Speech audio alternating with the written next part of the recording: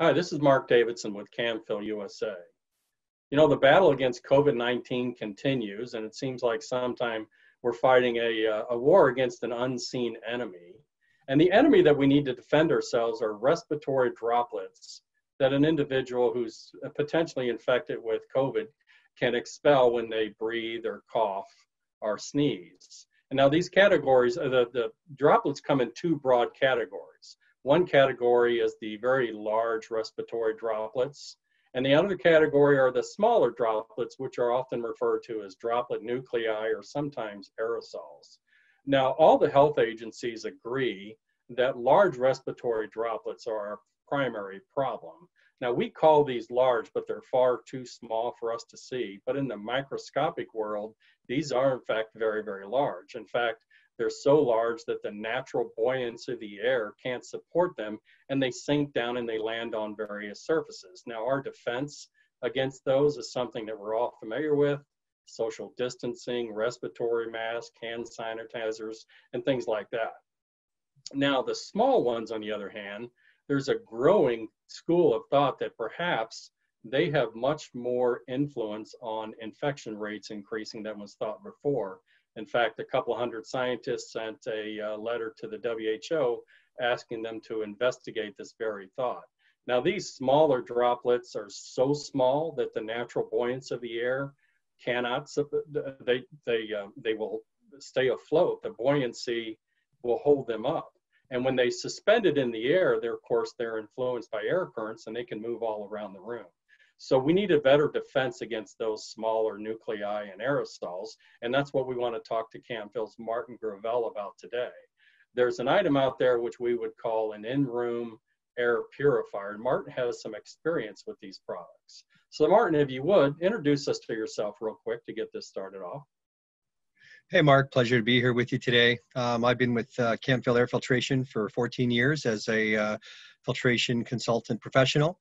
Effectively, I've been doing a lot of work with life cycle costing to try to help people select the right air filters to get or have the ability to do more with less. And lots of experience with absolute HEPA filtration and ULPAs that can remove harmful fine particles, you know, in the 99.99999% range. Yes, that's 7 nines. And that will effectively deal with the bacteria and the viruses as well. Great, Martin. It sounds like you've got a large background. I know you've done a lot of work in some of these critical areas. So I guess let's get started off on these air purifiers, these in-room air purifiers. Can you give us a quick, broad overview of what we're talking about when we say in-room air purifier? Sure. In general, a room air purifier is a smaller, usually portable device equipped with a fan that draws air in from one side, goes through multiple filter steps, and basically clean air comes out the other side.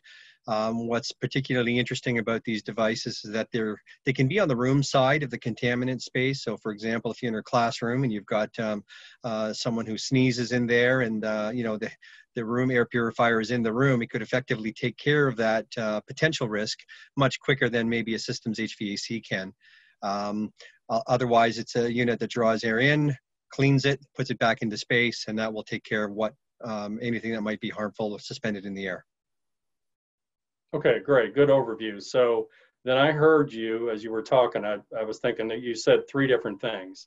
You said the units, they bring air in, they filter the air, and then they exhaust air. So let's kind of break that down and cover each one. When you talk about bringing air in, what can you tell us about those components as that process to draw the air into these purifiers? Okay, well, effectively, these portable air room purifiers, what they are is, you know, there's a fan that's inside these units. That fan draws the air inside from the room space itself. It's not going through exterior space. You're really focusing on the area that you want to take care of or treat. A lot of people use these for personal use, but they're larger industrial versions as well. And in effect, you're pulling that dirty air in, going through multiple filter stages, and those filter stages, which is part of the second step, can be a combination of varying technologies. Most often, people would associate a HEPA filter. That's a high efficiency particle arresting filter. That's where the term HEPA comes from. You would be cleaning that. Sometimes you might have carbon filters and some other technologies around that to treat that air, and then that filter will take out the particles, and then clean air comes out the other side in an exhaust by same primary method through the fan of the unit. Okay, so Martin, when you draw the air in, how do you size that? In other words, classrooms are various sizes, office are different sizes, a hospital room is one size. So is there a way to select which particular air purifier is appropriate for your use? Yeah, there is. It comes down to the size of the room that you're in, number one. So the cubic dimension of the room by measuring the height, the width, and the length. And then we calculate the, or observe the CFM that's capable of the unit itself. CFM is cubic feet per minute. So in 1 cubic foot per minute is roughly the size of a basketball. So in theory, a 500 CFM unit is delivering 500 basketball size units of air every single minute. So if you take your CFM per hour, which is at, times 60, divided by the cubic feet of that room, the height, the width, and the length, you effectively have, an idea of how many air changes you can achieve in that particular space. So in past discussions, air changes per hour is very important, and there's been one of the other defenses people have talked about against COVID is better ventilation inside areas. So if you're set up in a room where your HVAC system is already spec'd in and it's changing the air over, let's say, 6 times an hour, and you've got a air purifier that is spec'd and it can change, let's say, 4 times per hour, is there a multiplying effect? In other words, if you have a room like that with 6 in your unit, 4 with your air purifier, are you approaching then 10 air changes per hour in that space? Yeah, depending on the CFM of the unit and the volume of air you have to cover, I mean, that's a fair parallel. I think you need to consider that most HVAC systems were not designed to handle very high efficiency or higher MERV filters that are being discussed. Sometimes there's a penalty and a restriction to air for that. You might be surprised that many commercial buildings only deliver 1 to 2 air changes an hour, for example. So I think that if you're lucky enough to have 6, and your system is not able to overcome the resistance of a higher efficiency filter in there, then an air purifier is a great complement to be able to increase the air in the space. And so therefore you would have a stacking effect. So the more units, the more air you can deliver, the more often you can clean the air through the unit itself. Okay, great. So there is somewhat of a stacking effect. That's good to know. And you had mentioned HEPA filter. Now we've heard this phrase, and I've heard this often, maybe you've heard it too, and that's the term true HEPA. Is true HEPA, is that a real technical term? And if it is or if it isn't, what really is meant behind that phrase, true HEPA? And can you get to a purifier that actually has a real true HEPA filter in it? So I'll answer the first part. The term HEPA is a very overused and sometimes understood concept. A true absolute HEPA filter will have a minimum efficiency of 99.97% at 0.03 microns. To put that in perspective, the width of a spider's web is about 10 microns. And so therefore you probably have about 25,000 microns inside the size of an inch. So we're talking about extremely small particles that we cannot see, but a real certified, tested, tried and true HEPA filter should meet at least that minimum requirement. By definition, what is a true HEPA filter? Well, I guess that depends on the person who's doing their homework. We can either believe the marketing materials, or we can look to make sure that you have certificates of conformance and test reports that come with those units. You could buy HEPA rated media, but that doesn't make it a true HEPA filter.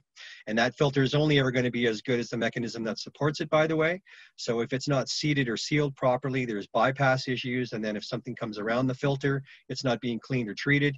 And then therefore you might have some issues. So I would always recommend reach out to your local air filtration expert, and we can help walk through to see if we can make sure that those claims are legitimate. Yeah, that's true, Martin. I think I've heard you say, in fact, before, that the best filter in the world is only half as good if it's not sealed properly. So, okay, so we kind of covered 2 things. That's the air intake, how to size them, and things like that. Then we covered a little bit about the different filter options. Now, what benefits are there? I mean, obviously we're talking about COVID-19 because that's the pandemic that we're in right now, but you were mentioning HEPA filters, so, and the small particles that HEPA filters can capture, which, by the way, the respiratory droplets are magnitudes larger than what a HEPA filter can actually capture. So what benefits do we get from air purifiers outside of our topic of COVID-19? Well, I mean, there's definitely several links, and they're well documented, well researched by plenty of smarter scientific minds than myself here. We know that there's great relative effect with better air quality and less pollution in the air, and that we can live longer and have fewer adverse health effects. We can have better cognitive performance in classrooms, for example, in a well-ventilated or well-filtered installation of a school. So long before this pandemic and long after, we need to make sure that the best quality of air is supported by the full ability of the units themselves. And I should point out here, why a HEPA filter is so effective against, COVID-19 or viruses is really just a measure of the straining that HEPA filter doesn't kill the virus, but it will trap it in a net so that you will effectively, it will sit there and die. The many, many layers of a HEPA filter will make sure that it gets captured and doesn't come out on the other side. Great. Okay. One other thought I had, we were going back to the first thing about the performance factors of purifiers when they draw in and how the fan works. Fans cost money to operate. So do these cost a lot of money? Is the operational cost excessive on these? No, I guess in relation to a traditional HVAC system here, and if you add higher efficiency filtration, there might be an energy penalty in order to do so. This is a plug-and-play system, very low power consumption. Many cost less than $50 a year to operate in terms of energy.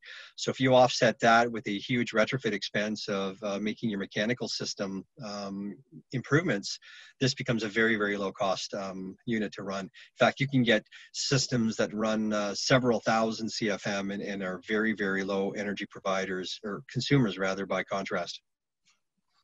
Okay, so another way to put that would be that there really isn't a downside, or maybe I'll put that in the form of a question. Is there a downside to using an air purifier, or is it a case where it can only do good? Now, there's obviously quality differences between them, but is it fair to say there's no downside to putting in a air purifier in your room? I don't see much. I mean, other than the fact that you might bump your toe on it when you're trying to get around a room or something like that. For me, the peace of mind of seeing and hearing a portable air purifier in the space that I'm in would make me feel a lot more comfortable as a parent if and when my young children decide to go back to school. So I think, even if those were there long after this pandemic, I would be much happier going to a place where I knew that the air quality was better, because we know that that's an important thing. And if we consider that we have all kinds of regulations around clean water, I mean, why shouldn't we consider making clean air a human right as well? Great. Excellent point, Martin, and that's true. Okay, so in summary, an air purifier is relatively inexpensive. It has the ability to add to your air changes per hour in a particular space, and it can certainly filter out not just the respiratory droplets that may or may not be responsible for COVID-19 infection rates, but also other particles as well. And as Martin said, if you have a HEPA filter, then you're going to pull out the very, very smallest particles, as you said, that can affect learning and cognitive ability and things like that. That's been proven for decades. Well, Martin, I appreciate your time. Thank you very much. This is an important topic. Air purifiers are on everybody's mind because everyone's looking for a way to add that extra level of defense against the COVID-19 pandemic. So Martin, we appreciate your time. Thank you. Yeah, always a pleasure. And the last thing I just want to leave, make sure that you do your homework on these things. It's a very, very convoluted space. A quick air purifier search engine search will show over 62 million results. So please reach out to the air filter professionals. We can help guide you through what is a good unit.